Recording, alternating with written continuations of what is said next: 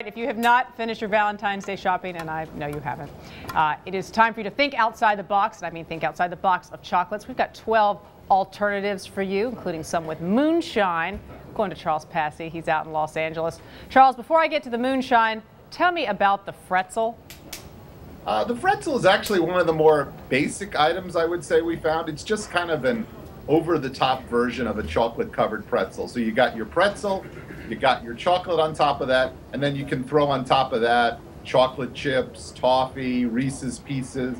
You know, I would say it's about 400 calories a bite. All right. For people who are just waking up now, and some people are, the morning bowl of chocolate, you're supposed to be eating Cocoa Puffs. What are we talking about? No.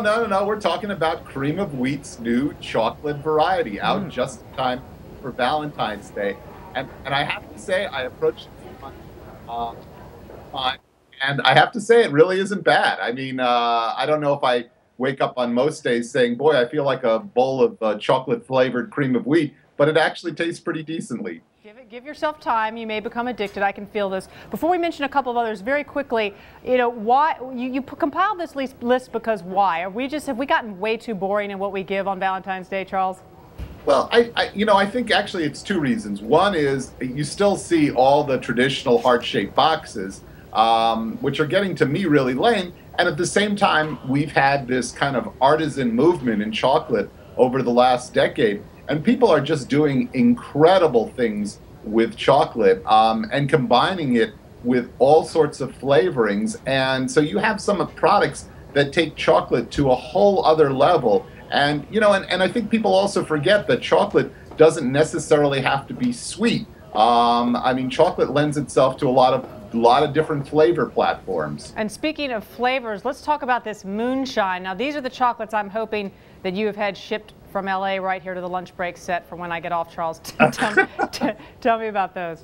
Well, you know, it's from a North Carolina moonshine distiller called Troy & Sons, and they have used their gourmet or artisan moonshine and have taken it to another level and now incorporated it into a line of truffles. It's really got a very nice kick to it. You know, I haven't eaten enough of them to tell if the alcohol burns off in the process of making these truffles, but you definitely taste the moonshine. It's really quite fun. Well, I'm from North Carolina. I can now tell why I gravitated toward that one. It's in my DNA. All right, hot and sultry chocolate. What's that? I think this is single-handedly the best hot chocolate I have ever tasted in my life. It comes from a New York chocolatier called Chocolate Moderne, and they call it their Kama Sutra chocolate. It is essentially an Indian-inspired hot chocolate. It's got cardamom and cloves, and you know, as hot chocolate goes, it's a very sexy drink and really very calming. I mean, this puts you into kind of transcendental meditation state when you sip it. It is just an amazing hot chocolate. Charles, you're getting the guys in the control room all excited here. All right, we got to take it down a notch. Before we let you go, cheesy chocolate. We found a chocolatier out in Oregon that does a blue cheese flavored chocolate.